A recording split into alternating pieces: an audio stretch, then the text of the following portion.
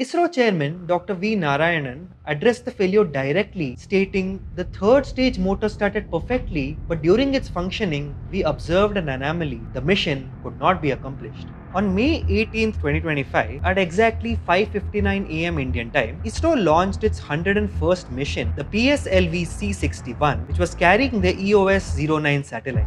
This was a significant launch for India's Earth observation program and another moment for ISRO to demonstrate the reliability of its workhorse, the Polar Satellite Launch Vehicle. The launch began exactly as expected. The first stage fired successfully, followed by a clean separation and a solid performance from the second stage.